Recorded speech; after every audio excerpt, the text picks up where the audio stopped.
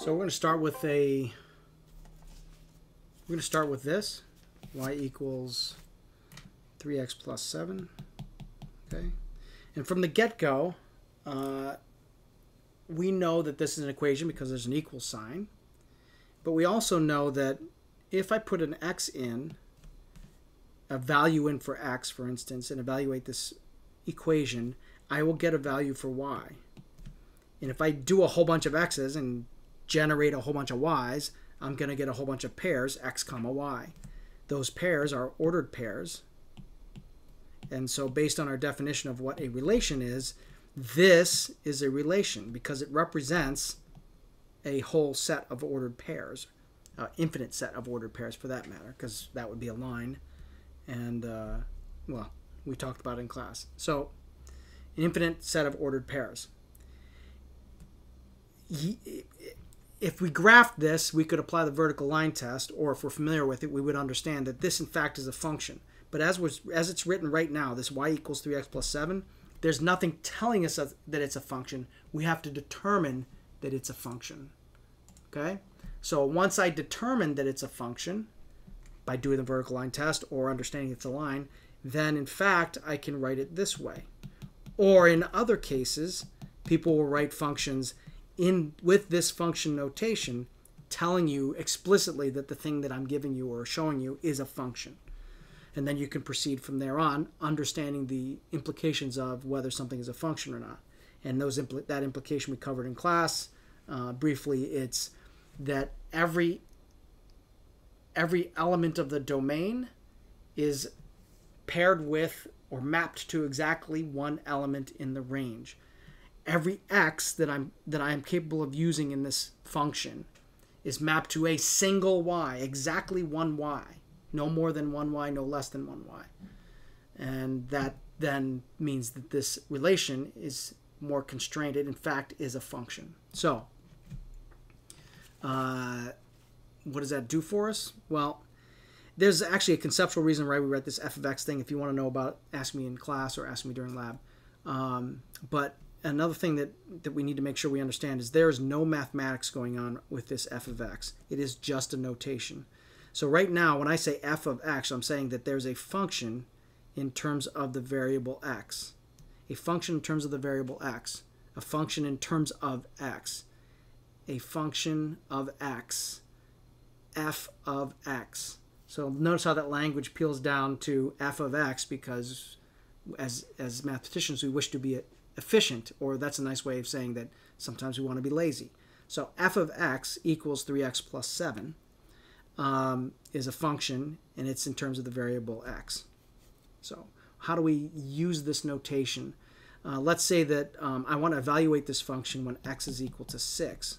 Well, I would write f of 6 is equal to 3, and wherever there's an x, I'm going to substitute the number 6 in, and I'm going to simplify this expression on the right-hand side. 3 times 6 is 18, plus 7, 25, so f of 6 is equal to 25. You could also then say my ordered pair for 6 is 6 comma 25, which is a representation of that kind of thing. These are all the ordered pairs. This is one specific ordered pair. Okay. Let's shift gears and use a different function because I want a little bit more complexity. Not that it's going to be complex for you, but let's now change my function to this, 2x squared minus 7. And let's say I want to evaluate that function at x equals 3. Or sometimes we'll write f of 3 is equal to like question mark or whatever. So f of 3 is equal to 2. Substitute the 3 in for the x. And now order of operations, 3 squared is 9. So I got 2 times 9 minus 7. And I got 2 times 9 is 18 minus 7. And that is equal to 11, of course. So f of 3 is equal to 11. So at any time you can hit pause, of course, if I'm going too fast. I just don't want the video to be too long. What if I want to evaluate the function, same function, x at x equals, I don't know, z. So that means that f of z is equal to 2z squared minus 7. since I can't do any more simplification of that expression, that is my function when x equals z. Let's go a little more complicated. What if I want to evaluate the function when x is equal to h plus 7? Then whenever I have an x, I'm going to substitute an h plus 7. And so this, using order of operations, is going to be 2 times, remember, an exponent means take the base and multiply it twice. And so I get that guy. Distribute all of this, so I get h squared plus 14h plus 49. Hit pause if you need to make sure you get where all those numbers come from. I'm going to distribute the 2 now, so 2h squared plus 28h plus 98 minus 7. And then combining like terms, 2h squared plus 28h plus 91 is what f of h plus 7 is equal to. So one more example. Same function, but now I want to know what x minus b is equal to. So what is the function equal when x is equal to x minus b? So f of x minus b is equal to 2x minus b, the quantity squared, minus 7. Again, distributive, and if you're not noticing it, this is structurally identical to what we just did, which means the mechanical stuff that I need to do, the algebraic stuff I need to do, is exactly the same, even though it looks slightly different because there are no numbers in my binomial.